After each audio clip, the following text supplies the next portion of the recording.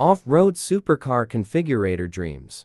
Lamborghini Sterrato or Porsche 911 Dakar. Our editors make their cases for which new off-road supercar is best. Earlier this year, the all-new Lamborghini Huracan and Sterrato finally made good on over a decade of its parent company VAG parading off-road supercar concepts through its other family brands, like the Audi Nanoc and the Ital-designed Parcours concept cars. The idea finally landing at Lamborghini seems fine, given the brand's attitude and its status as the last shepherd of the company's V10 engine.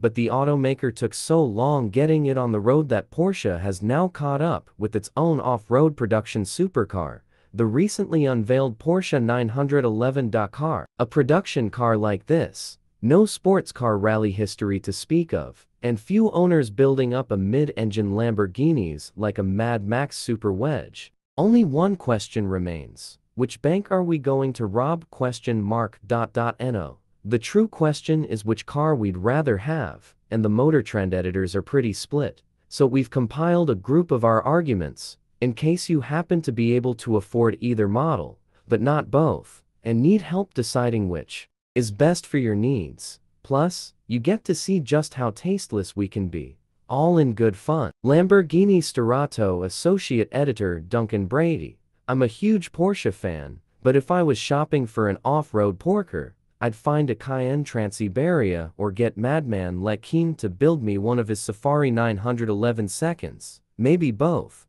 What I love about Huracan and Sterratus that there's zero precedent for a production car like this. No sports car rally history to speak of, and few owners building up a mid-engine Lamborghinis like a Mad Max Super Wedge. Also, it's gotta be the coolest V10 off-roader since the Volkswagen Touareg TDI, and it will undoubtedly make better sounds than the 911 Dakar, which should really have the 640 HP flat 6 from the Turbo S or the free-breathing shrieker out of the GT3.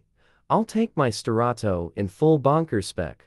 Blue Glauco with bronze wheels, light pods, all the decals minus the silly racing number, and crossbars to carry my color-matched roof box. Porsche 911 Dakar Associate Editor Billy Rebuck. For me, the Porsche 911 Dakar wins with its maximum ride height of 7.5 inches, over half an inch more than the Lamborghini Sterrato. The fact that the extra lift can be deployed up to 105 miles per hour seals the deal for me.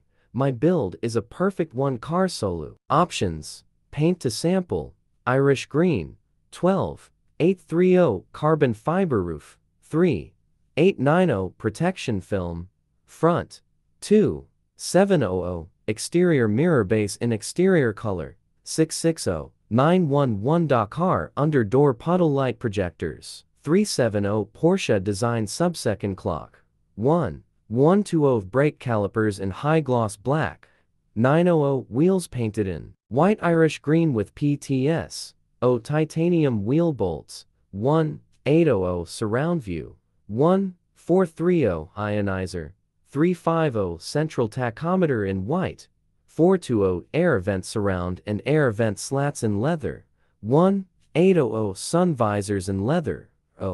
Owner's manual wallet in leather. 480.